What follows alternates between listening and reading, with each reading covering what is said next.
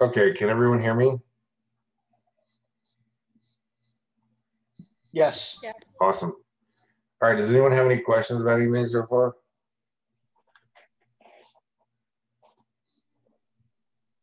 I'll take that as a no. So if there's no questions, we'll just carry on where we were last time. And this is the PowerPoint we left off on. So just to recap, we talked about how prokaryotes do cellular division. They do a process called binary fission. We're not really sure how this works, but remember that you guys need to know that it involves an origin of replication, which is, we'll talk about this in detail later on, but it's just a place where the DNA opens. Remember, DNA is double-stranded, and bacteria have a circular chromosome. So I'm just drawing two strands. This would be a helix, just like our DNA. And then there's a DNA sequence right here called the ORI, or origin of replication. Bacteria have one, a single origin of replication. It's usually made up of A's and T's, and instead of G's and C's. Do you guys know why that is? Can you guess? So think about the number of hydrogen bonds these have that we learned in chapter 5. How many hydrogen bonds in A's and T's? Does anyone remember?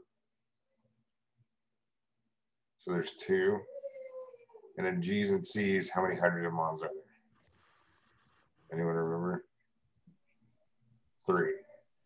So which one of these do you think are harder to break?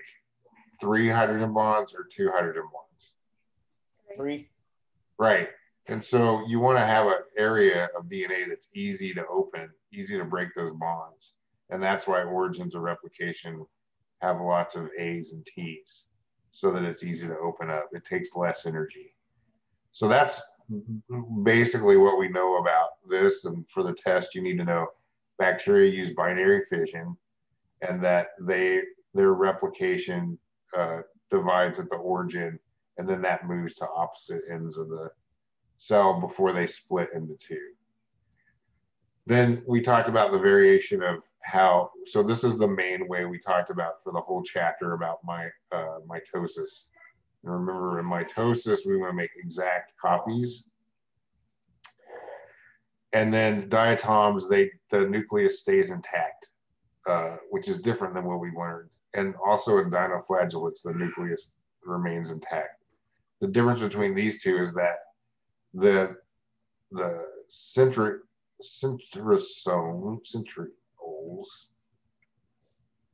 that make up the centrosomes, which are where those microtubules are built. Here, they're built inside the nucleus.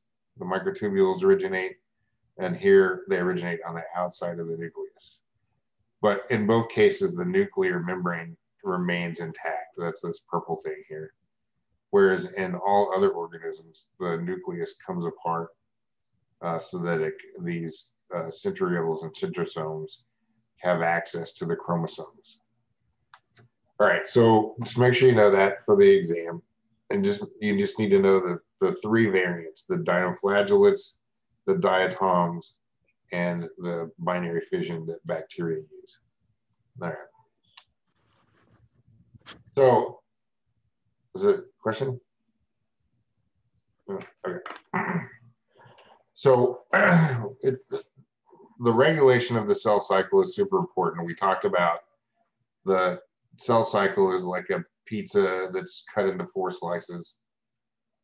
And we have the rest, which is G0. So these are cells that are at rest.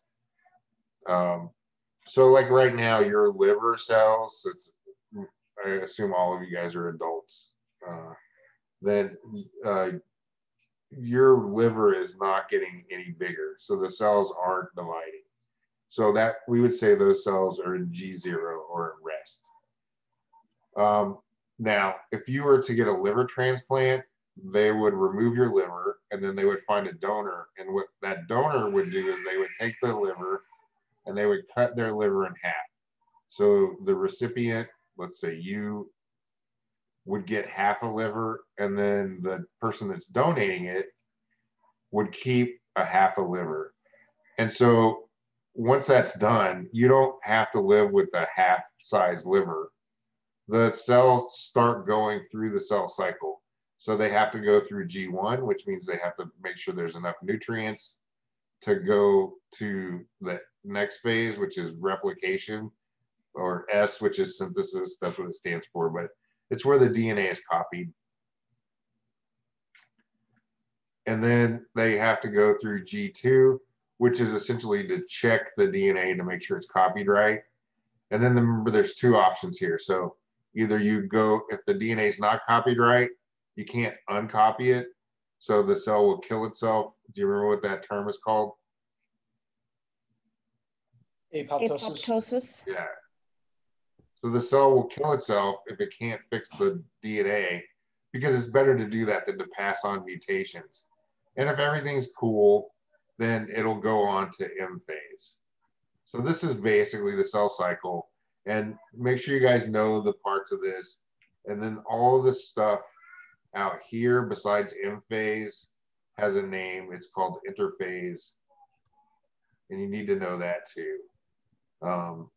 So make sure you know G0, G1, S, G2, and the purpose of those, and that all of those are interphase. And then M phase is the mitosis phase, which we basically covered as prophase, prometaphase. So you'll need to know each of these and what the events are: metaphase, anaphase, and telophase, and then cytokinesis.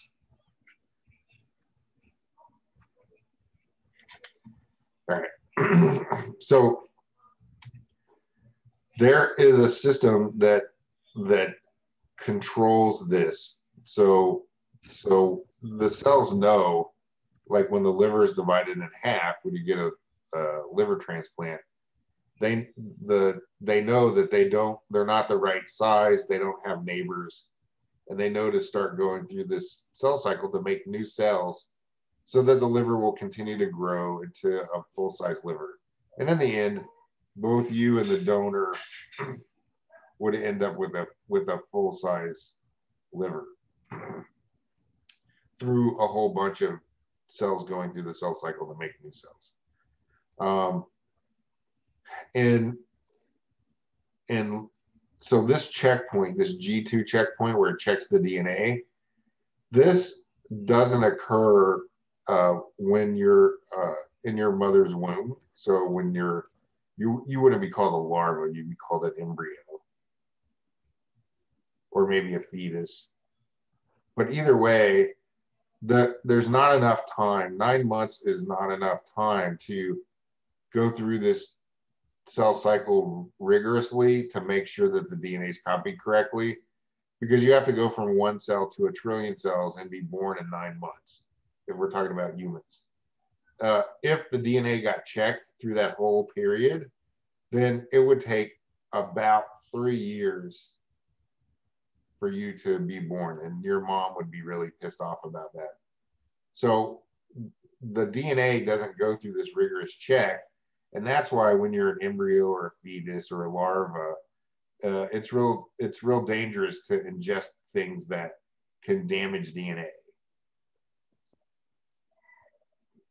because there's no check here. So if anything is introduced that damaged DNA, like if you smoked during your pregnancy or drank or laid out in the sun, I mean, the sun probably wouldn't penetrate to the fetus. It would just affect you. But, you know, or if you went around digging for uranium, radioactive uranium, all that stuff would get passed on to all of the cells.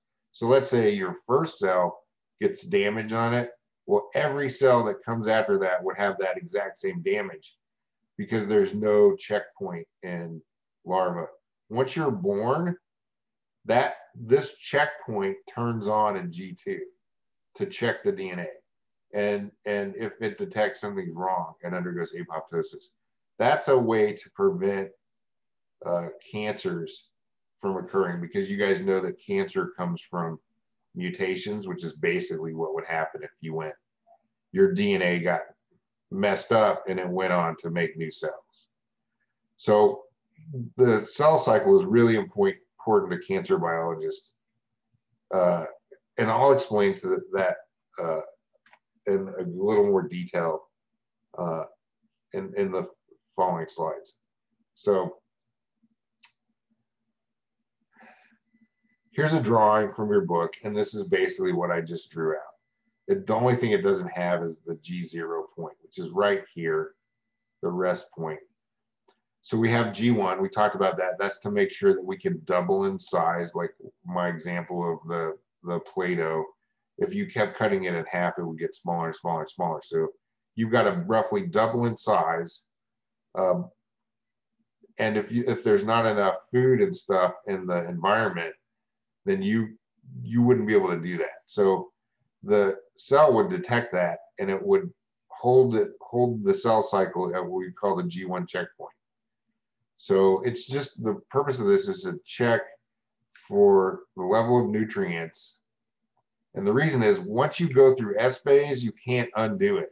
So you're committed. Once you get past this G1, you're committed to go through the cell cycle or die. That's it. There's only two options. Will kill yourself, apoptosis. So if there's not enough nutrients available, you don't want to start the cell cycle. And we, cancer biologists, can get cells, like let's say we extracted cells from a tumor, they might be in different phases of the cell cycle all at the same time. If I want them to cycle together, I just starve them.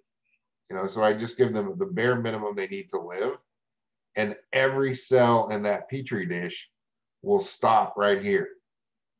And then I add food. I won't get into what all this is, but it's basically sugars and proteins and that sort of amino acids, that sort of stuff. And then they'll start all cycling together. So I can study all the cells in the same phase of the cell cycle at the same time. And so that's how we can get all cells to start cycling through the cell cycle at the same time. All right, so S phase, pretty simple. It's the DNA is replicated. We talked about that several times. And once you do that, you can't undo it. And you can't survive with twice as much DNA. So you're committed. Then we have the G2. Remember, the purpose of the G2 is to make sure that the DNA is copied correctly. So the DNA is right. There's no mutation, because mitosis, we want identical cells. And this G2 checkpoint does that. So there's a protein called P53. I don't care if you know this or not, but I'm just going to tell you. P53 is been mutated in cancers, so it doesn't work anymore.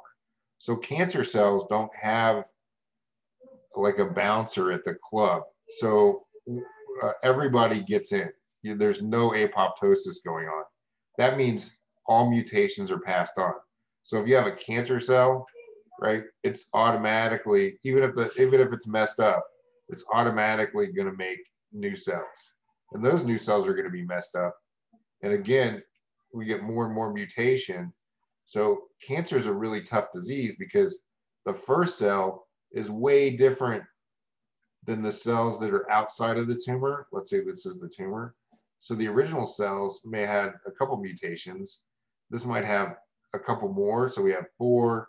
This might have twice as many, and so on. So you could have hundreds of different mutations of cells on the outside of the tumor as on the inside. And so they all look different.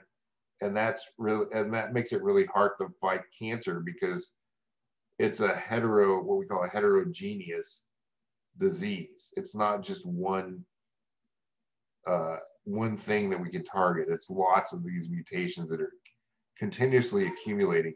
And then eventually the mutations will get so bad that the cells don't stay together, and then they travel off. Let's say the this is a lung cell, a lung tumor, the mutations that tell lung cells to stay with other lung cells get so bad that it doesn't recognize lung cells, and then it might go to the brain. And now you have lung cells in your brain, and that's not going to help your brain to function. It's going to hinder it. It would be the same thing as shoving an ice pick into your head. So new clinical trials to fight cancer are reintroducing P53 artificially, or trying to repair this gene. So then it says, wait a second, what's going on here? And then it starts telling all these cells to undergo apoptosis, kind of like if the bouncer left the club and went to the bathroom and like found all this riffraff inside and said, all of you guys get out. And so it seems very promising to reintroduce this gene to allow your own cell system, the cell cycle, to kill cancer cells because they're severely mutated. All right.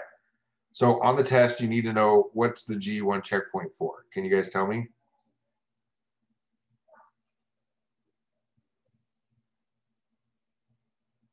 So it's to make sure that the cell is big enough and there's enough nutrients to go through the process of the cell cycle. What's the G2 checkpoint for? DNA. Yeah, to check the DNA to make sure it's okay.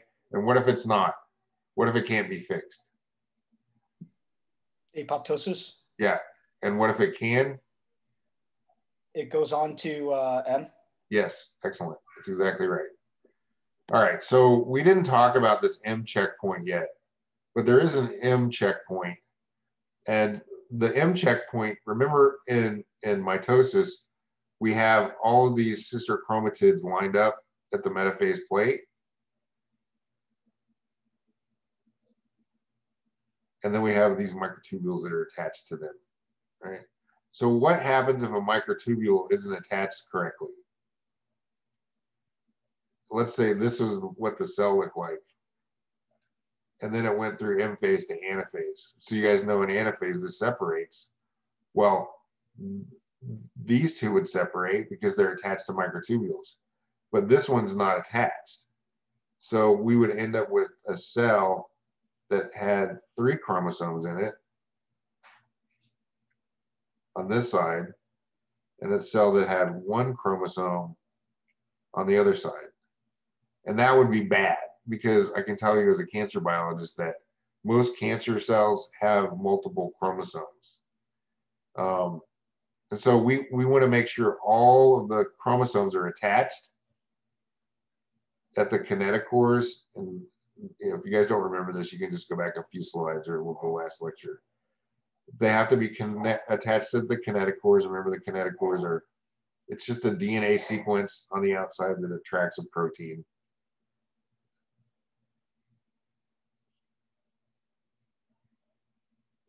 And once they're attached, then it can go through to the next phase. So the M checkpoint occurs in metaphase.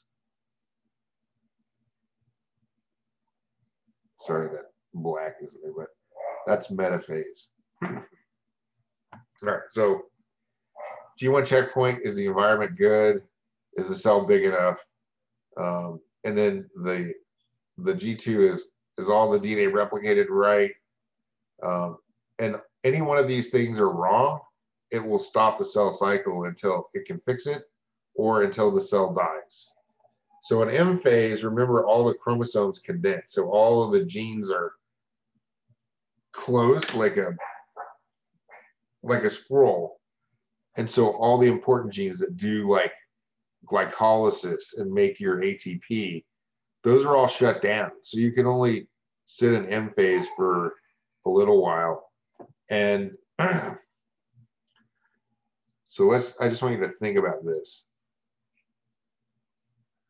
So I'm not really gonna, I'm just looking for a blank canvas here for a second.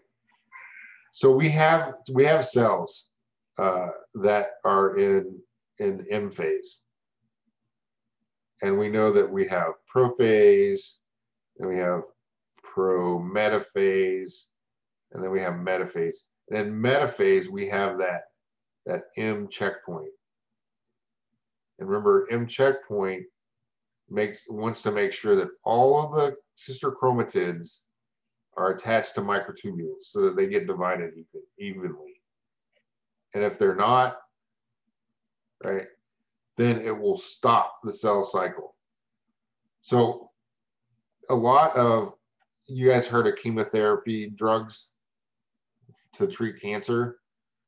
So a lot of chemotherapy drugs will interfere with microtubules to prevent them from being formed. So if microtubules aren't formed, what happens in the mitosis phase at the M checkpoint? Chromosomes can't separate? Right. And so what happens to the cell cycle? It stops? Yes. And if it stops long enough, the cells can't make ATP. And what happens to the cancer cells? They die. Yes. So that's the whole purpose of chemotherapeutic drugs, is to stop the cell cycle in M phase. Well, there are other ones that do other things, but the majority of the ones that are used today stop this cell cycle in M phase to kill cancer cells. The problem is that all of your cells that are dividing, right? All cells that are dividing are going through M phase. So it's going to kill cancer cells, but what about other cells that are going through the cell cycle?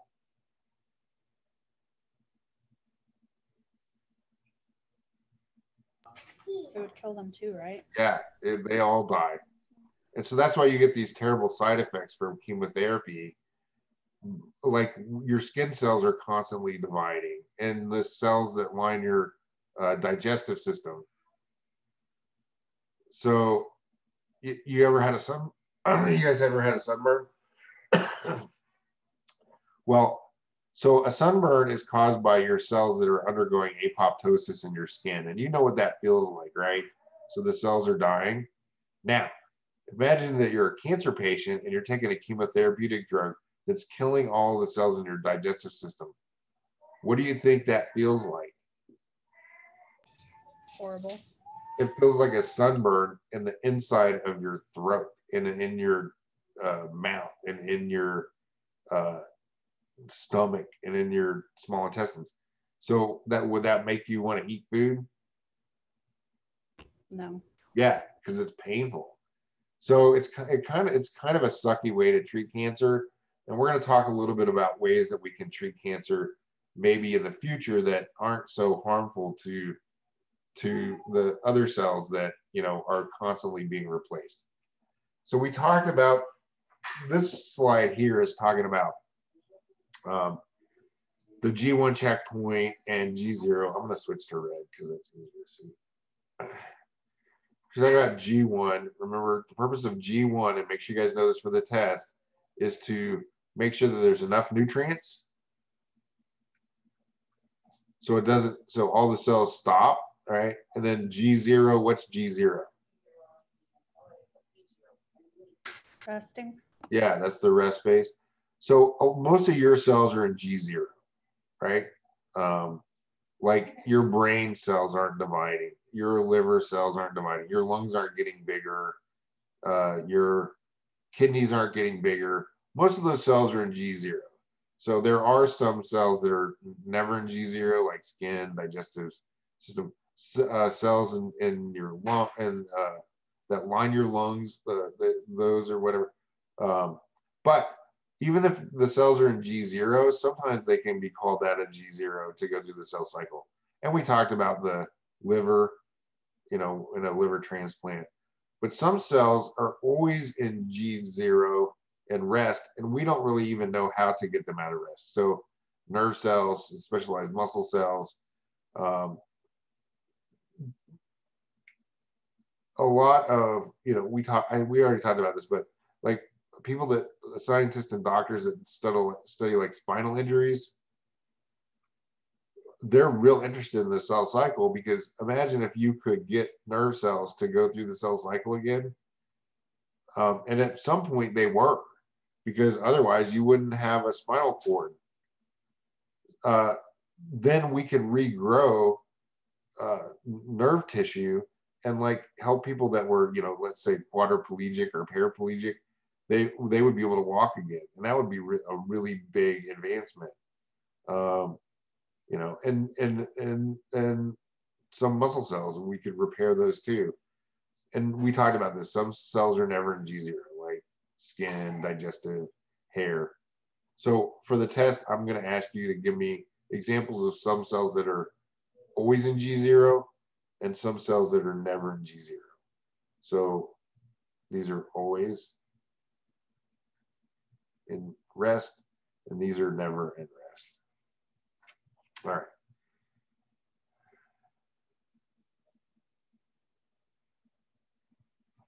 So this, I don't think this animation is going to play because of the Adobe update or whatever, but so this is just a recap. This is kind of backwards from what I've been drawing it, but it's still okay. So G0 usually is drawn here, but the artist that did this put it in the middle of G1, and that's fine. I don't really care because before it really is just before the G1 checkpoint. It could be anywhere. So all of this is the same, right? The cells are not growing or whatever. In order to pass G1 checkpoint, the cell has to roughly double in size to prepare for cell division. And then we have synthesis. And what's that for? If I ask you on the test,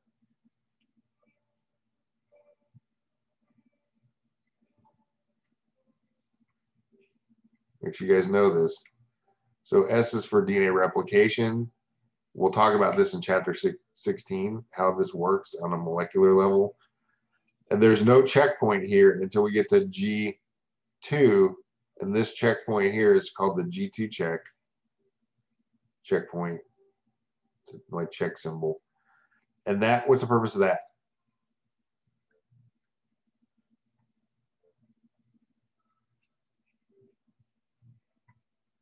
So that's to make sure DNA is copied correctly. And then if it is, it goes on to mitosis. And then we have that M phase checkpoint. And what's the purpose of that?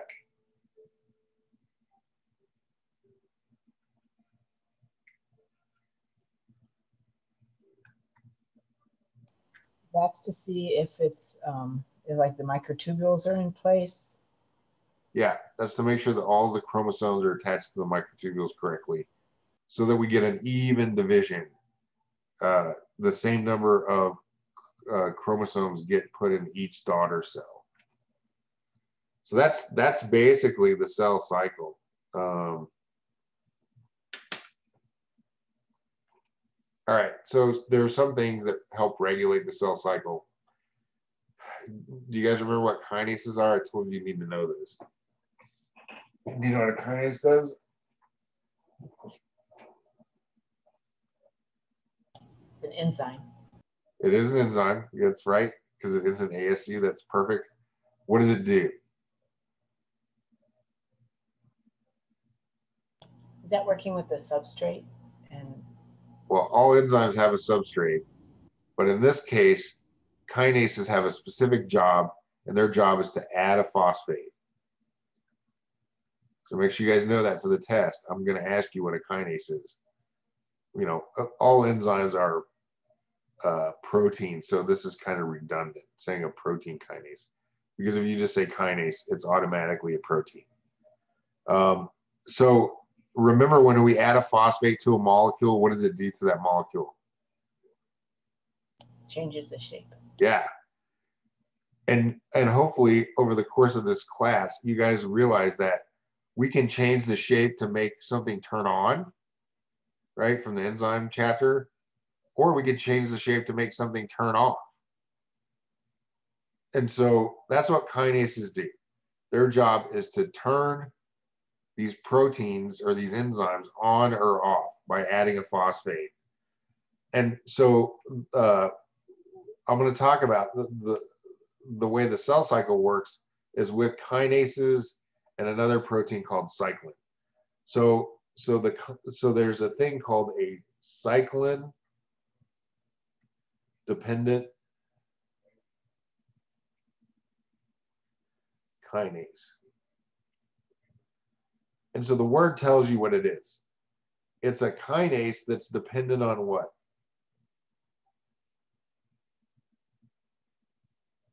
Cyclin. Cyclin. So cyclin is a protein, and it's called cyclin because during the cell cycle, so we have G1, S, G2, M phase. Make sure you guys can draw this out. You should be able to draw this out. I've drawn this like 5 times now. So cyclins, they vary in the amount that exist in each phase. So if we were going to say, like this is G1, and then this is S, and this is G2, they cycle through the cell cycle. So there's a lot of them, maybe in G1, and a little in S, and a lot in G2, and maybe a little in M. And so these two work together. This thing's job, what's a kinase's job? Add a phosphate. Add a phosphate, but it doesn't have the right shape to do that without the cyclin. That's why it's called a cyclin-dependent kinase. The cyclin has to be there for the kinase to work. So here, the cyclin's low. So will the cyclin-dependent kinase work? No. No. But here, the cyclin's high. So will the kinase work here? Yes. You guys get the gist of it? So here it wouldn't work, here it would. All right. So we call them CDKs for short because scientists are lazy. We don't like to write out stuff, so we use abbreviations.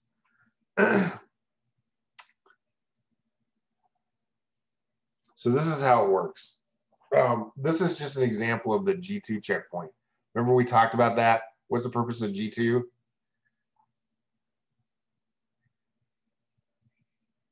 So it's right after S.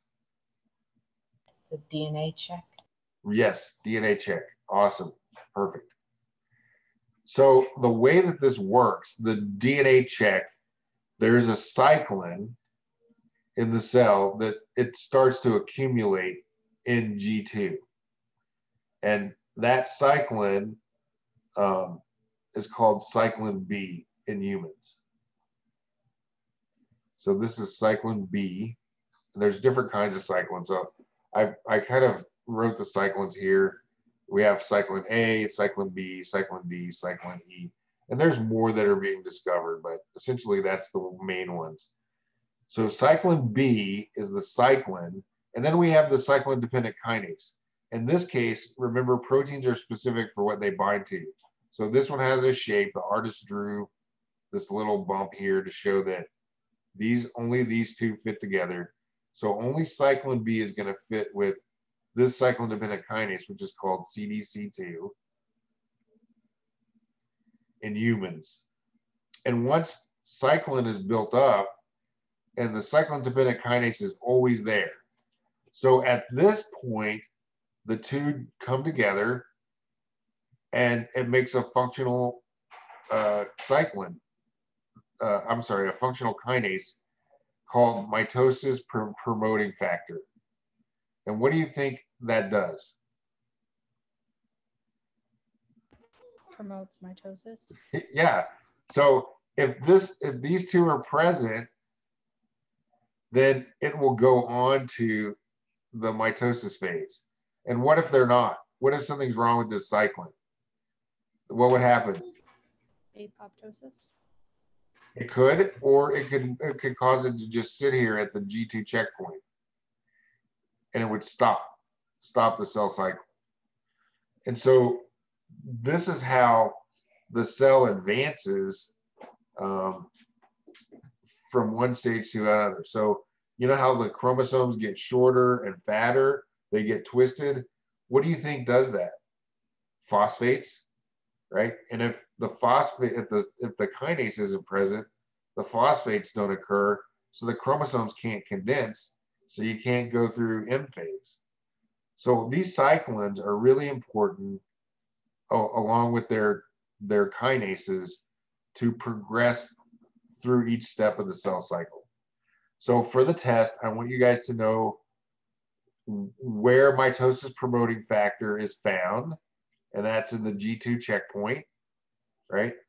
You need to know that mitosis promoting factor promotes mitosis from G2, and that it's made up of a cyclin-dependent kinase called CDC2 in humans, and the cyclin's name is cyclin B.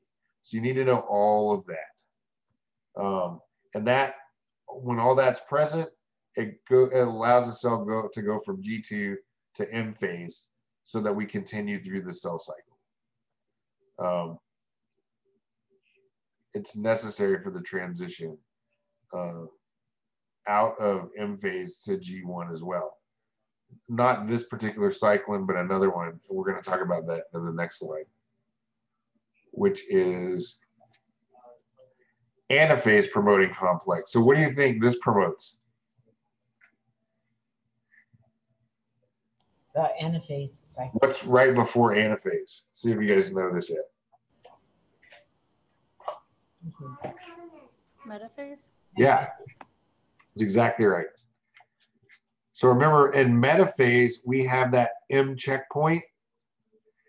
And so in metaphase, that's where all the chromosomes line up in the middle, and all the microtubules have to be attached. So if they're not attached, then the cyclin doesn't get built. And so what happens if there's no cyclin? Because the chromosomes aren't attached to the spindle, the microtubules. No cyclin. What happens? No mitosis? Well, we're in mitosis, but we stop in metaphase, in mitosis, until the cyclin's built, and the cyclin won't be built until all the microtubules are attached. So we can halt the cell cycle in M phase, and once they're all attached, the cyclin's made, and that binds to the cyclin-dependent kinase.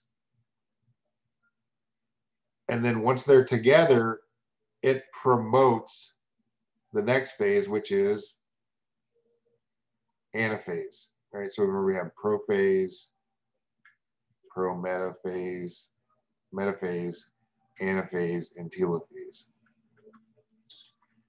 So the anaphase promoting complex is a cyclin and a cyclin-dependent kinase that phosphorylates, that basically dissolves what's holding these chromosomes together.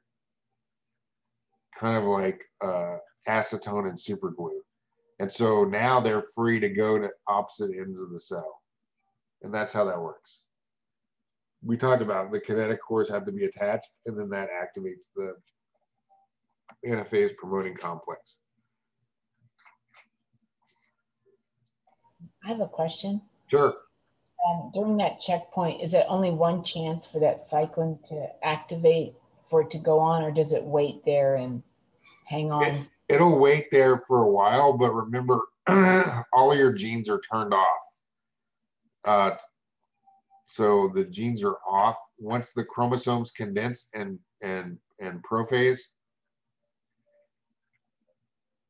it's like rolling up a scroll. So you can't read the genes anymore, right? Because the chromosomes are 50,000 times condensed, so that we can separate them, kind of like the example I said with the headphones in a gym bag.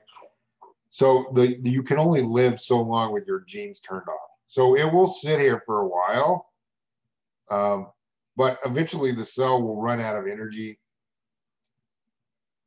You know, you're going to have some proteins that are going to sit around and function, but once those proteins break down, and remember, everything breaks down, and we learned that from the laws of thermodynamics.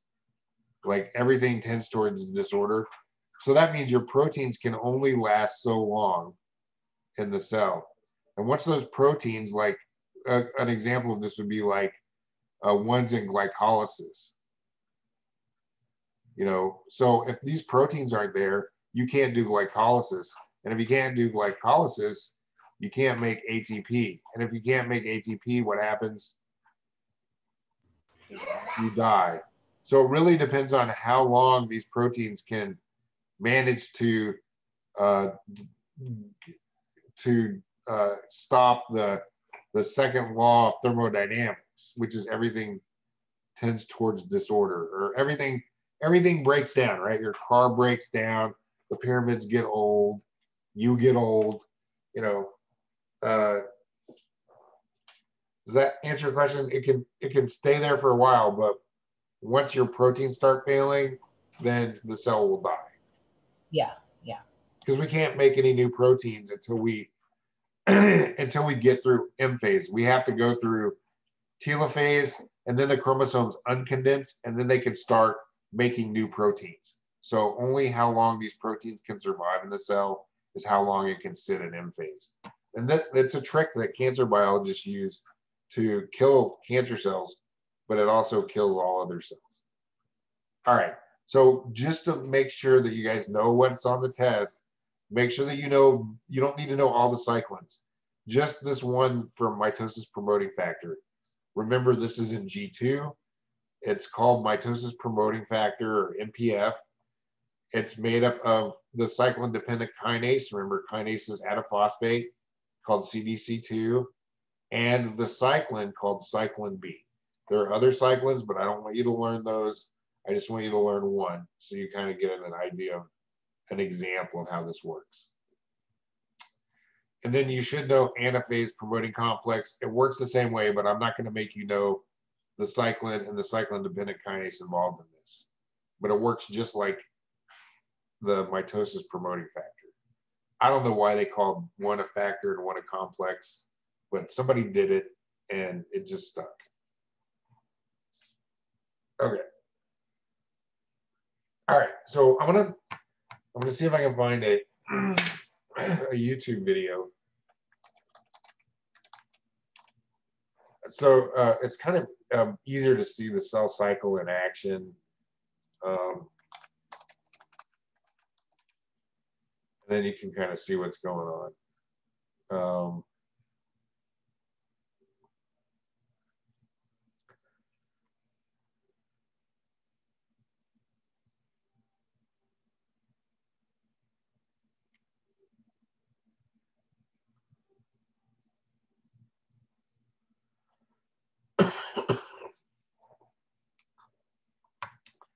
I haven't excuse me, I haven't seen this amoeba sister one, so I don't know if this is good, but it has a lot of views. So let's see if this kind of explains it. Is WGU accredited? Yes, WGU is accredited by both national and regional accreditors. That means WGU degrees are expected by employers. On average, WGU grads see salary increases of $12,000 for 2 years of graduation and $20,000 for 4 years. Plus, 96% of employers who have hired a WGU grad said they would hire another. Yet most WGU degrees are about half the cost of the national average, with flexible online courses that fit your schedule. Learn more today.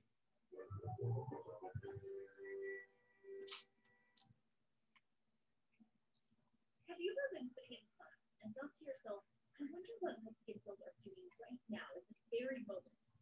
This kind of pondering may be maybe, but wouldn't we at some point wonder what our cells are doing right now? Because if you remember, as part of the cell theory, you are made of cells. All living things are made of one or more cells. Many multicellular organisms like you have cells that work together, working together as part of a body tissue. Body tissues working together as part of an organ. Organs working together as part of an organ system. Your cells are specialized to work in these different levels of organization. You have skin cells, stomach cells, muscle cells, just to name a few, and their functions need to be regulated. These cells actually are regulated as part of something called the cell cycle. And that is going to relate to my question of, I wonder what my cells are doing right now. Cells themselves can grow in size, but let's put it in perspective now. A multicellular organism isn't growing because each individual cell is getting bigger. A multicellular organism itself grows by making more cells, by the cells making more cells by dividing. That's cell reproduction. One reason that you're bigger than you were when you were 5, unless you are 5, is because your cells have divided to make more cells. Mitosis and the cytokinesis that follows, that splits the cytoplasm, allows you to make new body cells. But you don't want that cell division happening all the time. Why? It is likely that you've heard the term cancer before. We have had family members that have battled cancer before. It is definitely a relevant topic for all of us. Cancer is in part due to cells that divide too frequently. The cells are not regulated, they are uncontrolled. Cancer cells can have other problems too. They might not be able to communicate with other healthy cells. They may not be able to carry out normal cell functions. They may not securely anchor themselves like other cells do, which can make them more likely to travel somewhere else.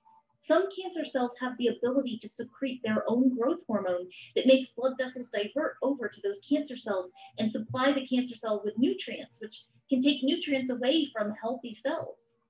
Why do cancer cells become this way? Well, there's a lot of research in this area. With some cancers, there may be genetic links, making some cells more susceptible to having problems. These genetic factors might run in families. Exposure to toxins, radiation, excessive exposure to UV light, all of these can be risk factors for some cells to become cancerous. The uncontrolled growth that cancer cells have gives rise to more cells like them, which can develop into a tumor. Some tumors stay put, but some do not. Now, the good news is that scientists continue to develop better treatments, which include destroying the cancer cells with radiation or medication, such as chemotherapy, which will target cells that divide frequently.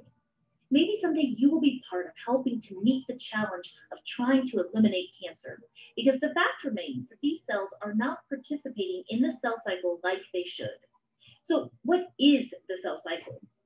The cell cycle is often represented as a pie chart like this. Cells are either in one of two different phases, a phase called interphase, where the cells themselves are growing, replicating their DNA, doing their cell functions, or they are in M phase, which includes mitosis and the actual splitting of the cytoplasm, cytokinesis. So this M phase is where cells actually divide to make more cells, but cells spend most of their time in interphase. So most of the time, they're not dividing.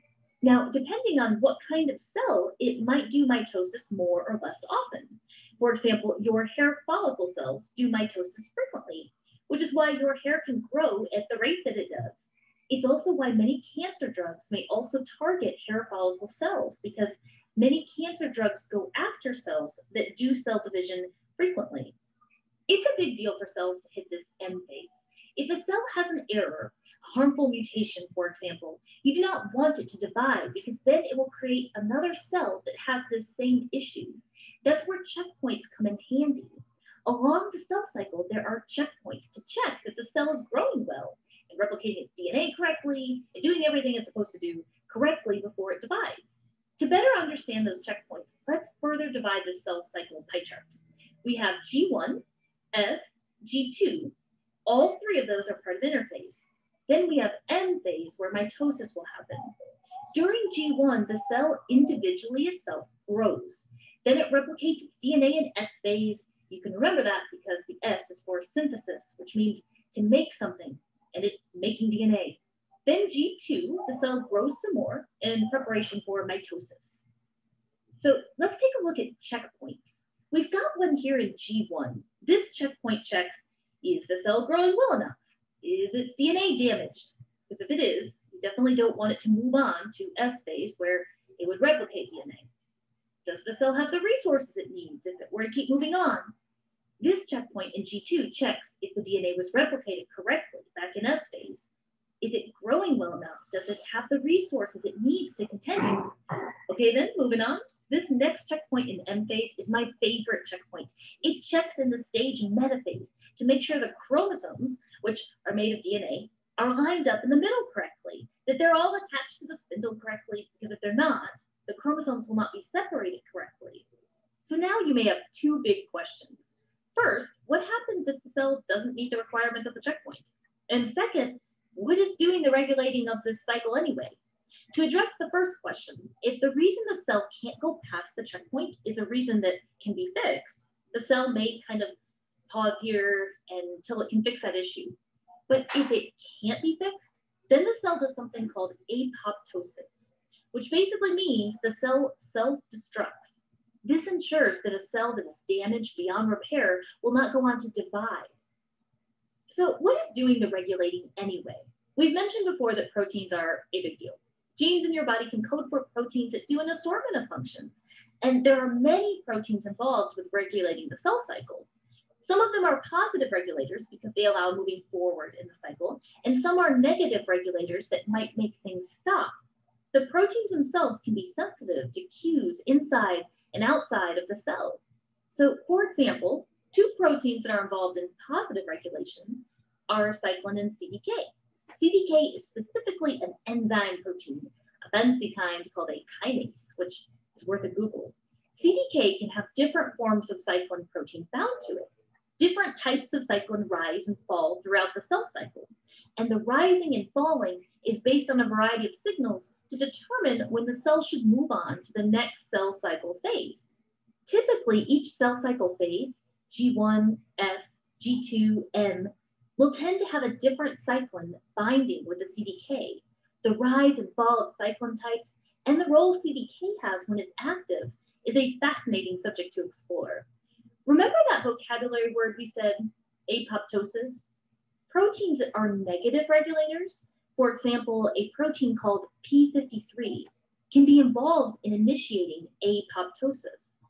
Again, we encourage you to explore beyond the video. One last thing to mention.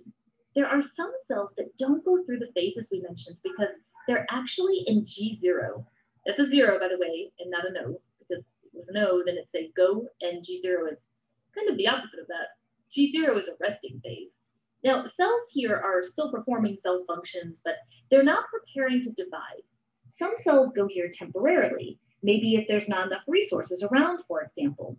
But some, like many types of neurons in your brain and spinal cord, may stay here permanently. If they stay here permanently, they'll never get to end phase, so they will not divide. This can be one reason why a major injury to the brain or spinal cord can have challenges with healing, as many of those cells may not be able to replicate, a topic that definitely continues to be researched. Well, that's it for the Amoeba Sisters, and remind you to stay curious.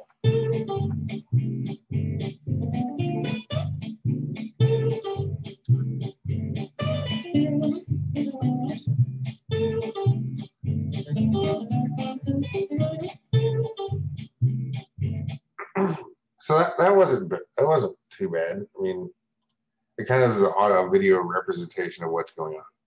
So, but they brought up an interesting point, which is, we're going to talk about that in a second, but there are stop signals, kind of like a traffic light, which are the checkpoints.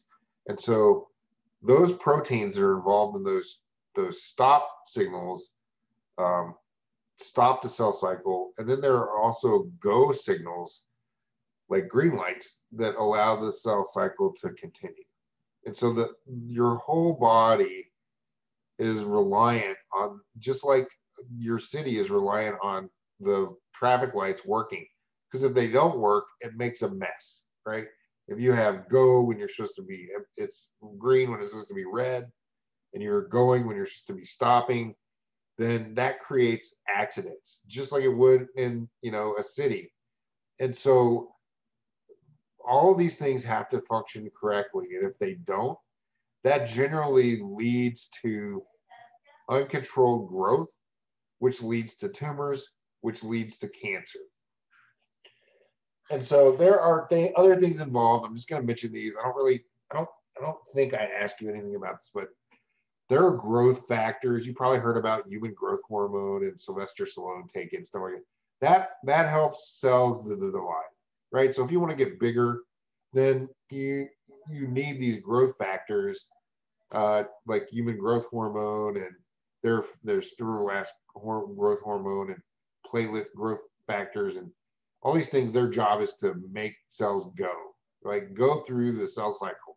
So they're like green lights. And then another thing that you should keep in mind is that in the laboratory, like in my lab, and you guys you grow bacteria on a petri dish. We grow eukaryotic cells like lung cells and brain cells and stuff like that in a similar kind of dish. It's like is shown here, and these are cells. And so most cells grow on the bottom of the dish. They're what we call, they anchor to the bottom. And it's much like they anchor to your extracellular matrix, your tissue. And they continue to grow until they make what we call a confluent lawn, which is basically the entire bottom of the dish is covered with cells. And normal cells stop dividing then. Once they're attached and they cover the bottom, they know that they have neighbors. And so that the cell cycle stops here because it knows that there's no space to grow, right? This would be the equivalent of like you got a cut in your skin or some muscle tissue, and the cells would grow to fill in that area that you cut. And then once they filled it in, they would stop. And if you cut yourself again, then they would do the same thing. They would grow until that's filled in and they would stop. And that's normal. That's how normal cells function. But so this is density dependent, right? They know they have neighbors. They have to be at the bottom of the dish, not floating around like in your blood. So they have to be attached to something, and they know they have neighbors. So attached to a petri dish or inside your body to the extracellular matrix that we learned about, and that they have neighbors, and that's normal. But in cancer cells, they don't do that. So cancer cells, they don't care if they're floating in your blood or not, they continue to divide. And this is when it gets dangerous because they're moving from the original tumor throughout your body to like set up shop somewhere else. Like we talked about, lung cells could spread to the brain, and that would interfere with your brain, kind of like, you know, the same way sticking an object in your brain would interfere with it. And they also don't care if they have neighbors. So a tumor is caused by uncontrolled growth. Cancer cells, they don't care if there's space or not. They continue to divide. And so cancer cells are always going, they're always green lighting the cell cycle because there's something wrong with them, and it has to do with genes. And so we're going to talk a little bit about cancer. I just want you to know that cancer is a complex disease, and that's why it's really hard to cure. We talked about how the cells in the center of the tumor are way different than the cells on the outside. They have different genetics.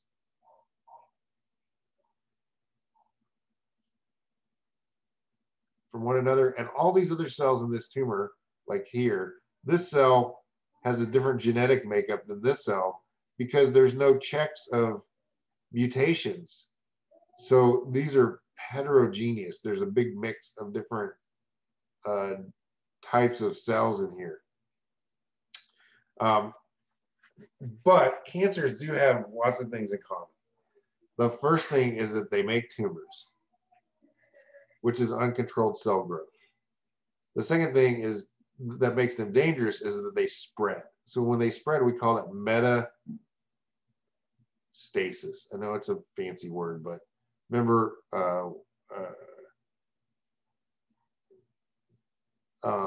well, anyway, I don't want to get into the roots of this, but metastasis means that the cancer cells can move. So this is growth, uncontrolled growth, and we call that tumorigenesis.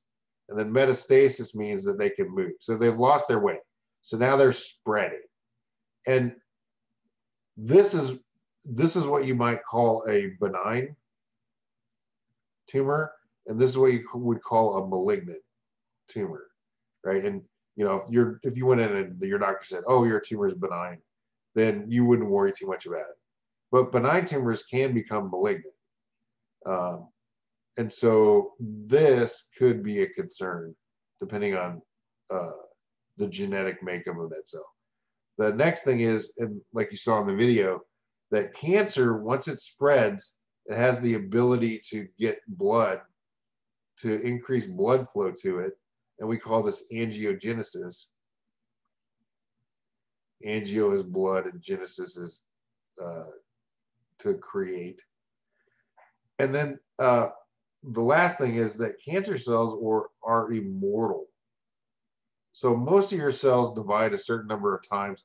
If I took, and I've done this before, if I took skin cells out of you and I put them in a petri dish, I could grow them and they would divide about 50 times, and then they would undergo apoptosis just on their own, just because of that second law of thermodynamics. They get tired, they get old. They're kind of, we'll talk about in chapter 16, there's another reason that it's because your DNA shortens. But regardless, that's what happens. In cancer cells, if I take a cancer, so just to give you an example, I have cancer cells from 1972 in the lab at MCC that are still growing. As long as I feed them, they continue to divide. So they have undergone millions of divisions. And they don't follow this normal cell guideline where you divide so many times and you die. So they're immortal. And so a lot of things have to go wrong for cancer to be bad, right? First of all, the cell cycle has to get screwed up so that it continues to go, right? And makes a tumor. Then you have to accumulate so many mutations that the cells don't know to stay with other cells like them. So they spread around in the body. Then you have to develop mutations that allow the cancer to generate blood vessels. So let's say that the tumor never spread. Well, then your doctor, if you're at level 1, your doctor could just cut it out. No big deal. Now the tumor spread, right? So now you got a lot of the same tumors all over the place. Some of them may be hard to actually operate on. So that could be an issue. But if they never spread, it's not a big deal. Even if they did spread, let's say the lung cells went to the brain, if they couldn't get blood, what would happen to those cells? They would die, right? They couldn't get oxygen, they couldn't get glucose. So they have to be able to recruit these blood vessels. And then even if they did all that, even if they could do all of these steps 1, 2, and 3, if they only divided like 50 times like normal cells and then killed themselves, then it wouldn't be a big deal because it would just be a temporary thing. Maybe a few weeks you would have a tumor in your brain from your lungs, but then it would kill itself and your other cells would probably be unaffected by it. So it's all 4 of these things that go wrong that make cancerous really, really dangerous. And so I want you to think about it this way. So let's say that there's 10 genes. This isn't really true, but let's say there's 10 genes that have to be broken until you get cancer, like all 4 of these things that are involved in cancer. So maybe you're unlucky and you inherited 7 broken genes from your parents. So you only have 3 steps to get cancer. Whereas, let's say maybe me, I'm not saying that I'm better than you or whatever, but let's say maybe I don't. I only inherited 2 of these broken genes from my parents. Well, that means that I have 8 steps before I can get cancer. Now, does that mean that your 3 genes are going to get mutated so you get cancer within your lifetime? Maybe, maybe not. But if you smoke, that increases the risk of you to develop mutations. Or if you're around carcinogens, you know, there are studies that show that eating smoked meat can cause your genes to mutate. Your diet, if you're around formaldehyde, if you work at a nuclear plant, you know, all those things can cause you to get closer to getting cancer. And you're only 3 steps away, so that's a lot closer than me. But maybe I live a super reckless lifestyle and I drink and I smoke and I work in a nuclear plant and I like to dig up radioactive uranium and play with it on weekends and all that other stuff. So that makes me much more susceptible than maybe you, where you're super safe and you don't smoke and you don't, you're not around any harmful chemicals or whatever. And so by reducing your risk of messing up these genes, you have a better chance of not getting cancer than I do. Or I could get really unlucky and maybe, you know, I just happen to get these genes that get mutated, whereas you don't. Or maybe you do and I don't. And that's when we talk about, like, do you have the breast cancer gene? Does that mean you're going to get breast cancer? No. It just means you're a step closer than someone that doesn't have the breast cancer gene to getting breast cancer. Same with prostate cancer or pancreatic cancer or any other cancer. All right, so we don't have time to go through the rest of this stuff, but I do want to talk a little bit about, so we talked about benign versus malignant. So make sure you guys know what that means. Benign means that it's just made a tumor, and malignant means that those cells have spread to other places. And so we talked about what cancer is, and there's some slides that are in here that show you how the cell cycle works. But what I want to show you this essentially is that by looking at the profiles of genes, like so there's 20,000 genes in every cell, and cells express genes differently. That's what makes them different cells. So scientists are trying to study what the profile is of certain tumor cells, and that's what I did. So what we did was we took, I studied breast cancer, so we took, like, you know, thousands of samples of breast cancer from patients and looked at its genes, all 20,000 genes, to see if, I'm sorry, question? No? Okay. So we wanted to find out what genes were on, right? And what genes were off, because we know that genes that are turned on or off differently than normal cells. So we took healthy breast cancer or healthy breast tissue and cancer breast tissue, and we compared it. And the way we did that is by using this chip. And I'm not going to explain the whole way that this works, but it works with color. So, like, if there's more green here, then it's higher present in the normal cell. And if there's more red, then that gene is has more product in the cancer cell. So if we look at each one of these represents a different gene in the human body. And so here I can look at this, and this one is green. So that means that the level of this particular protein in a cancer cell is lower, right? It's higher in a normal cell because there's more green than red.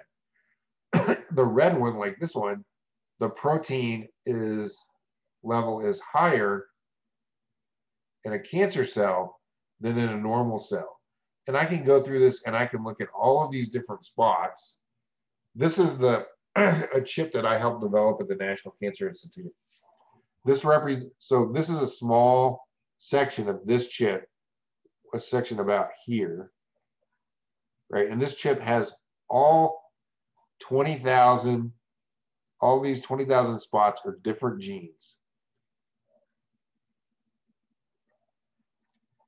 And so you can whittle down what cancer looks like by doing this profiling. So think about it this way. Let's say someone stole your wallet or your purse, right? And so you would want to catch that person to get your wallet or your purse back. So the police are going to ask you, describe who took your thing, right? And so let's say that you said they had brown hair. Well, there's a lot of people with brown hair. So that's not really going to narrow it down very much. But then you said they had brown hair and blue eyes. Well, that's going to be less people than just all the people with brown hair. And then let's say they had a tattoo on their shoulder. Well, how many people, you know, now there's less people that have brown hair and blue eyes and a tattoo. And maybe they're wearing red Nikes. Okay, well, then there's going to be less people wearing red. You guys get the idea. So imagine there's 20,000 descriptors of a suspect that you could give to the police. That's going to narrow it down to almost like maybe one person. And that's the goal with cancer cells, because we want to be able to distinguish what a cancer cell looks like versus a non-cancer cell. And just to give you an idea, that's how big this chip is. So this is an actual penny. This is the chip. It's on a slide. And I'm not going to bore you with the process, but it's pretty cool. And what's the purpose of this? Well, let's imagine it this way. Let's say that we're in a classroom and one of the students is cancer and we want to get rid of it. We want to kill that cancer, but we don't want to kill all the other people in the class. So we target drugs specifically for people that are wearing glasses, right? And so there's going to be a few that have glasses and they're going to get a little bit of the poison, but not enough to kill them, right? And then we target the person that has brown hair. Well, some people are going to have brown hair, but only a few are going to have brown hair and glasses, right? So they get 2 doses of the poison. And then let's say they're wearing red shoes.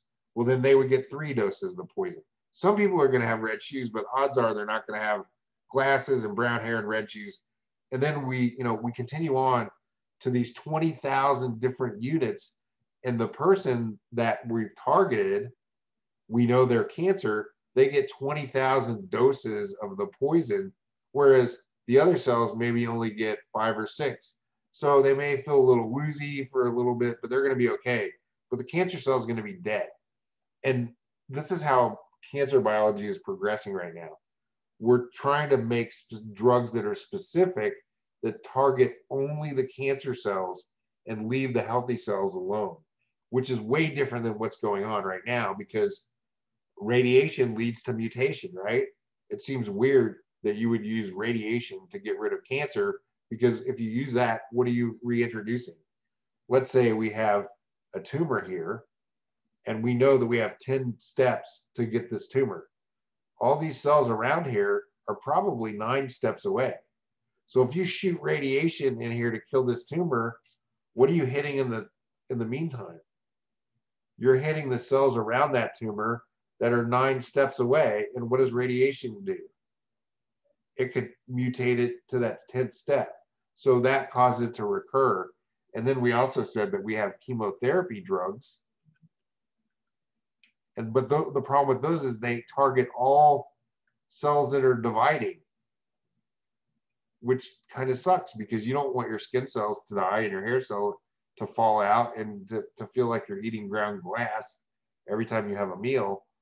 But if we can do this, if we can do something like this profiling, we can target only cancer cells extremely specifically and only kill cancer cells. And that's the goal.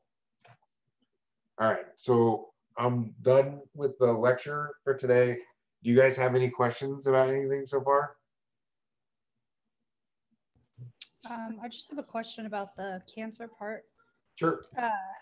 If they narrowed it down to the cancer cell, how long would that take to actually target that cell to kill it if they were able to do it? So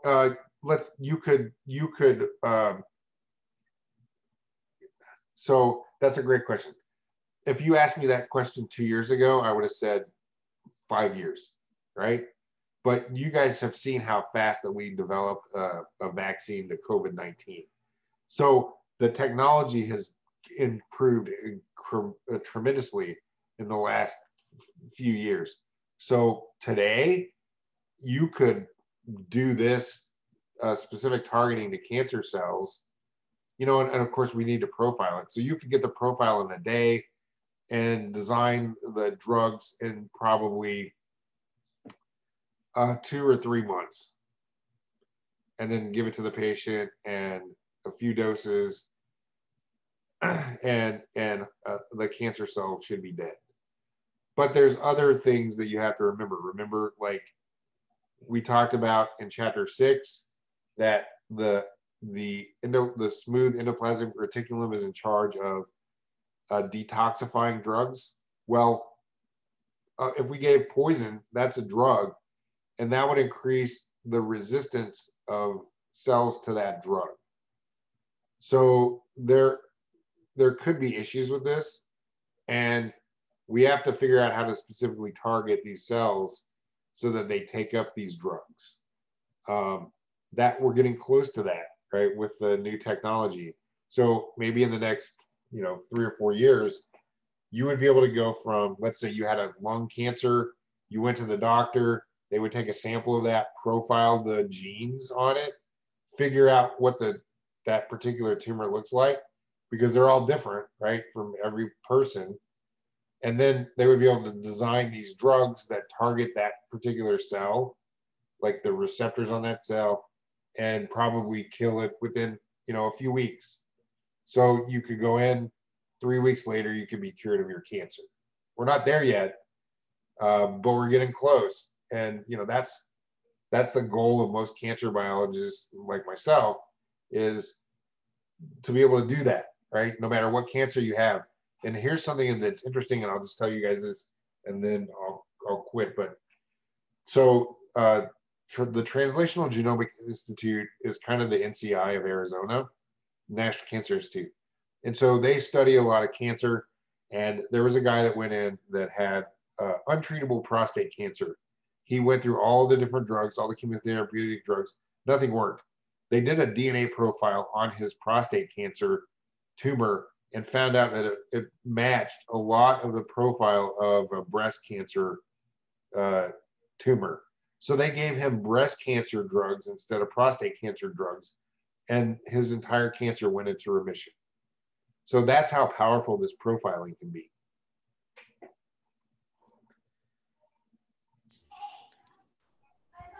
Can I ask one other question about cancer? Sure.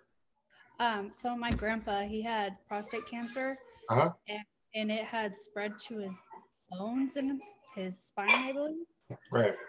But he did some out-of-pocket treatment where they took his blood out and sent it to California and put like antibodies in it, and then sent it back and put it back in his body. And apparently the cancer is gone. Do you know anything about that? Sure. So let's say you have a tumor, right? You have cells called T cells. They're part of your immune system. Their job is to kill invaders like viruses and bacteria that get in your cells.